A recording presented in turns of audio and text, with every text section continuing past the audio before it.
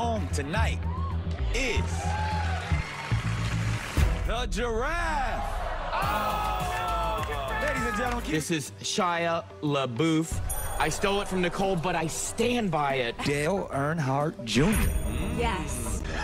And I am sticking with Dale Earnhardt Jr. Seth Green when I saw that green apple. I think it's Travis I Barker. really hope so. I think it's Jason Priestley. All right, that's a good guess. Take it off. Take it off. Take it off. The Masked Singer playoffs are on, and an unexpected actor was revealed as the giraffe. But in this week's episode, me and Kyle discuss our favorite performances, the format that has some viewers confused, and Kyle exposes one of the most requested characters, or should I say two of the most requested characters, the snow owls. So stay tuned.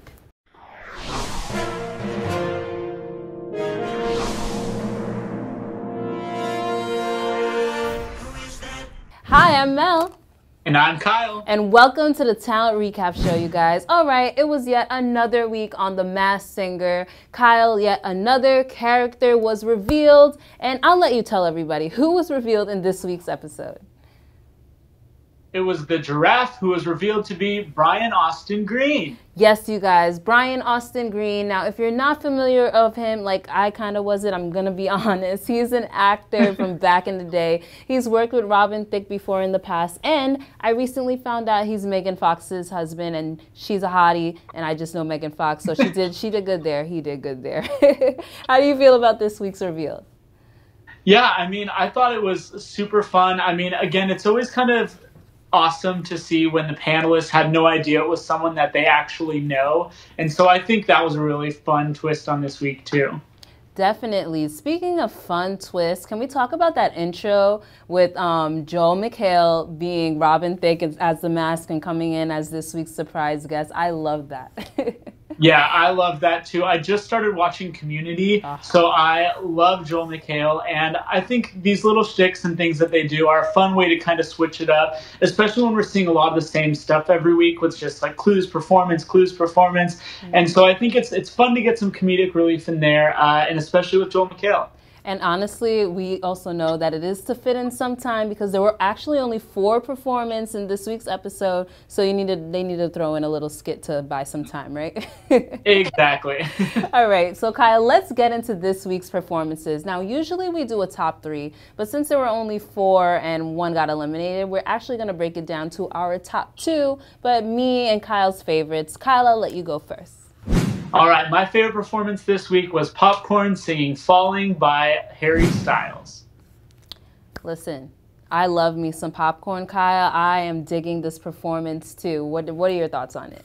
Oh yeah, I mean, Fallen is a great song, just to start. I love that. And so she kind of put her own twist on it, and I loved hearing it in her voice. I thought she made it her own and definitely proved that she is a contender in this. I mean, I don't know if she's my favorite in all of Group A, but I think this week she had the strongest performance. Definitely agree with you. Now, everyone, if you didn't pay attention to our previous episode, Kyle actually exposed who she is. Now, I'm not going to tell you because I don't want to spoil it, but if you want to check it out, take a look at the video up above here, and Kyle will expose who she is. All right. And all that being said, even with us exposing it last week, we have a lot of different guesses for who she is this week that we saw in our video and that we've seen across the different social platforms. So a lot of people seem to think that it is one of these 3 people, either Tina Turner, Taylor Dane, or Darlene Love. So that narrows down the field for you. If you want to see who we think it is, watch our video from last week. I think I got a feeling that's one of your picks. But hey, we're going to go into my favorite performance of the week, you guys. And it was none other than the Sun singing Kesha's Praying. I love the Sun. I'm telling you, anybody who has a gold sparkly costume is the it girl of the season. Yeah, that's very true. And she has the voice to boot. I mean, we saw her first performance singing Lizzo, and now she goes singing Kesha. I mean, she can clearly crush these not easy songs to sing. And so I think, you know, she's someone that we'll see stick around for a while. She's giving us vocals. She's giving us, this is not a joke to her. She is definitely a singer. And another person that you have also exposed. So you guys, make sure you take a look at the video above right here so you can see who Kyle exposed the sun as. Now, this week's performances were cool, but you know, Kyle, I'm really feeling like there's like an older audience, I should say, contestants on the show right now, and specifically in this group. How do you feel about that?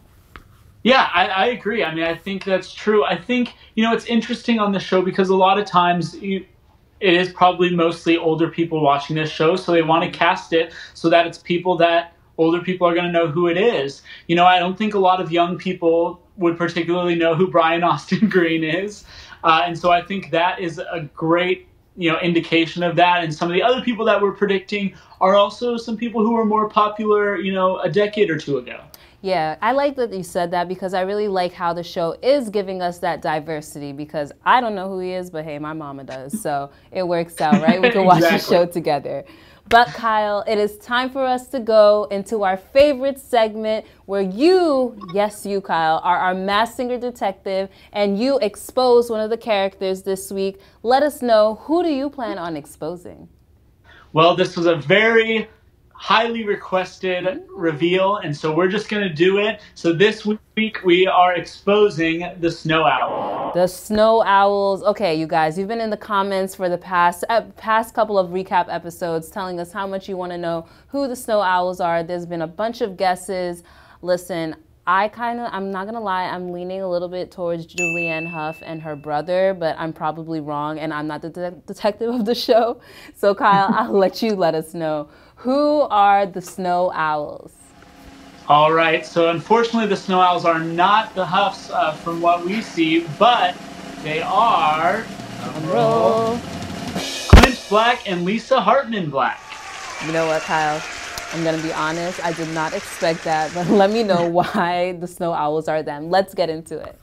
Yeah, and so it's interesting because, you know, we were kind of pulling all of our clues together, and one of the things is Clint has a very strong country accent when he usually sings, and in the first performance, he must have been masking it because this time around you could hear it a little bit more when they sang, Like I'm Gonna Lose You. And so that was kind of the nail in the coffin, and it also helped us gather some more clues for this. So the first clue is that they're a married couple. I mean, in all of this, it has to be someone who's connected. They've talked about a family reunion and all these things, so they have to be related somehow, and that's that connection. Also in the first clue package, we saw a clam with a pearl inside of it, and their daughter's name is Lily Pearl. So that middle name is the connection there. They also told this story, and it showed them driving up Coral Canyon, and when they lived in Los Angeles, they lived on Laurel Canyon, and so I think that's a clear nod there. And then they also talked about Christmas, and Clint Black has released Christmas albums and talked about him being a jokester as well. And he's well known to pull pranks and just kind of be a goofy guy. In a lot of interviews about their marriage, they talk about how laughing like keeps their love alive. And so I think that's a good connection too. This week we also heard him talk about going through a messy breakup, and he went through a legal battle with his manager around the same time that he married his wife Lisa. And so I think that is that connection there. But they're trying to get us because they keep giving clues that make you think like they're not married. Things like that. Things like saying, "Oh brother." But I think these are all just trying to detract us from what the truth is here. Honestly, Kyle, they keep on saying it, and that's why I keep on thinking, Julianne? Huh? No? Okay. Exactly. And then, so we also saw an anchor that said management on it. And, if you put that together, anchor management sounds like anger management. And that's a show, a movie that Clint was in at one point. We also saw a basketball with DAL written on it, which is, the assumption there is Dallas. And he was in a movie called Maverick. And so Dallas Mavericks, that connection there. And we also saw a black hat, which, you can either connect to the fact that Clint frequently wears a black cowboy hat, or the fact that Lisa Hartman Black was on a redoing of Bewitched. She played a character when that came back for a revival. And so all of those are clues that connect to them, and also I think just the voices sound exactly like them. I mean, they've recorded a few songs together before, the harmonies are on point, and I just think it all just makes sense. Listen, Kyle, I don't know what your major was in college, but it definitely should have been criminal justice, like investigation, whatever you do, because you, like, I can't even go against that. It sounds like you hit every clue. Guys, let us know in the comments if you agree with Kyle. I mean, I thought it was Julianne Hough and her brother, and clearly I was wrong. So Kyle always gets it right. If you think that Kyle is wrong, let us know in the comments below and let us know why. And if you agree with him and think that he missed any clues, also let us know down below. Yeah, I'm always looking for more clues. So if there's anything that I missed, comment below. Speaking of comments, you guys, I think it's time for us to get into our comment of the week. So every week we choose one of your comments from a previous video and shout you guys out, love and or hate, because we love you guys. And this week's comment comes from Julie Black, who says, I love The Masked Singer and have been an avid viewer. I just wish there was a way they can incorporate the format from the first season, I think she's trying to say, into later seasons. Being able to watch the contestants face off against each other was amazing. Thank you, Julie Black, for watching the show, not just the show, but the talent recap show as well, and rocking with us. And yes, you're right, you're an avid viewer, because in seasons 1 format was way different than the format that we're dealing with right now. Kyle, what are your thoughts? Yeah, I mean, it really was. It's hard to keep track of how it's all working now. But, you know, we've kind of jumped around from A to B, back to A. Then next week we go back to playoffs for Group B. And then we have a week off because of the World Series, maybe 2 weeks off because of the World Series, depending on how many games it goes through. And then we'll finally get to meet Group C. And so it just seems like, yeah, I mean, last season we saw Group A for a few weeks, then Group B, and so on. And this week we're just jumping all around. So it's really hard to follow. But I agree. I loved when they kind of went head to head. You know, we got to see these different masked singers compete. And it felt more like a competition at that point than it does in this season.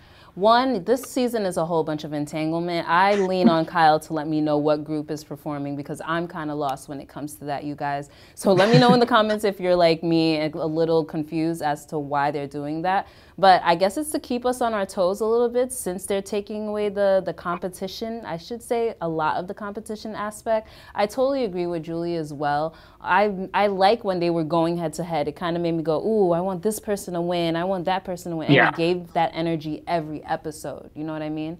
So it is different. Yeah, and I'm sure part of that is because they don't have an audience there to vote. Yeah. And so it's harder to do that. But again, like, I think a lot of the goal here is to just drag out when we see each character for the first time, right? Because as soon as these are introduced, the clues are being decoded, people are listening to the voices and starting to figure out who it is. And so I think Fox is honestly just trying to spread out that process as much as possible to have, you know, Group A go for a little bit and B go for a little bit, and then sustain momentum by, like, introducing new groups later in the show. But I just think it makes it way harder to follow. That is true, though. I do agree with what you said, in the sense of I do feel like I do know the characters a lot more than I did versus like season 1. So, I mean, there's pros and cons to it. You guys let us know in the comments. How are you feeling about the current format? Are you feeling it? Are you lost? Are you lost in feeling it like I am right now? Talk to us, you guys, and your comment might be chose for next week. But you know what, Kyle? I think it's time for us to wrap up this week's show. Let everybody know where they can find you on social. Yeah, it's Kmont Pleasure on Instagram and Twitter. And then you can find me at _MELBAE on Instagram, Twitter, all that good stuff. But make sure, more importantly, that you're following Talent Recap on Instagram, Twitter, Facebook, YouTube. You're on it right now, at Talent Recap on all platforms. You guys, click subscribe. And I think it's time for us to say, and that's our Talent Recap. Hey, what are you doing tonight? Well, I think you should hit that subscribe button down below, and then we can talk.